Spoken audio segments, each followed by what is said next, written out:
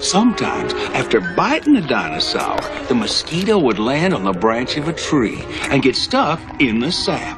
After a long time, the tree sap would get hard and become fossilized, just like a dinosaur bone, preserving the mosquito inside.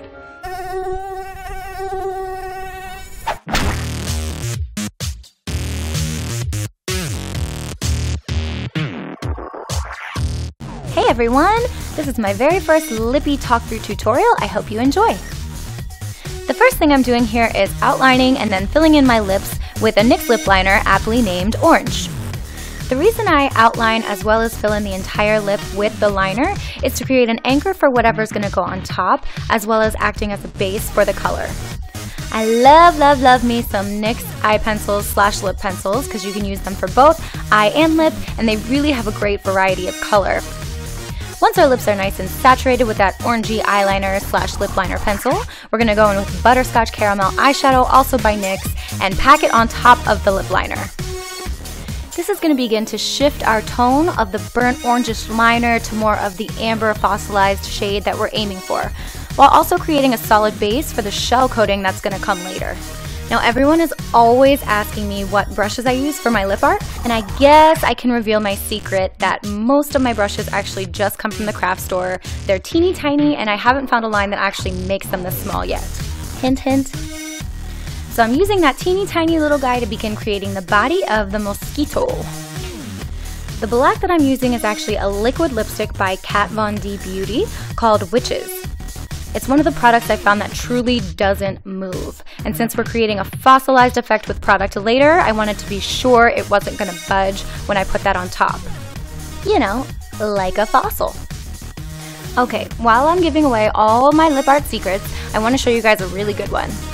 When what you're drawing on your lips falls between the crevasse of lip art death, also known as your mouth, draw the line inside of your top lip and then press your lips together slightly before the product dries so that it transfers from the top lip to the bottom lip. Here's what I'm talking about. There's the line. Press your lips and see that little transfer right there?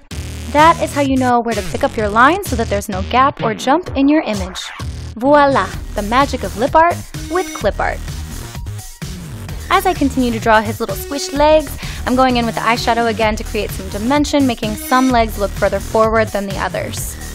Speaking of dimension, I'm going to go in with a white eyeshadow and add some highlights in the amber. I'm using Furless Cosmetics Loose Pigment Shadow in Violate and their Precision Lip Brush to create lighter flecks of yellow around our little skeeter friend. And don't be afraid to go on top of that black line that we used to create the mosquito because we want him to look like he's covered in the amber. Now you could totally walk away right now with a pretty cool looking lippy, but we're going to add an extra step using Alcone's 3rd Degree, which will make this look really cool.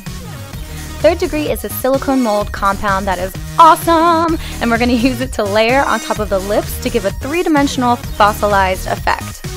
Get ready to get sticky with this stuff.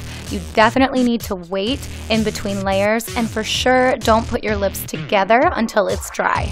I probably did about 3 or 4 layers until I got that bubble effect. It's kind of like the people who are doing 100 layers of nail polish, except ain't nobody got time for 100 layers. 3 or 4 will do.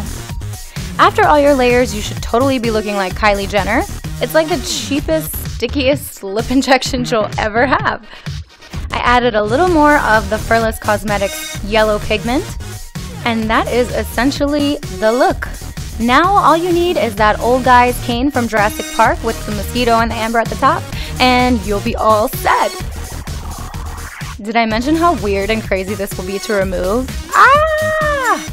Thank you guys so much for hanging out with me. If you do recreate the look, make sure you hashtag RyanKellyMUA so I can see it.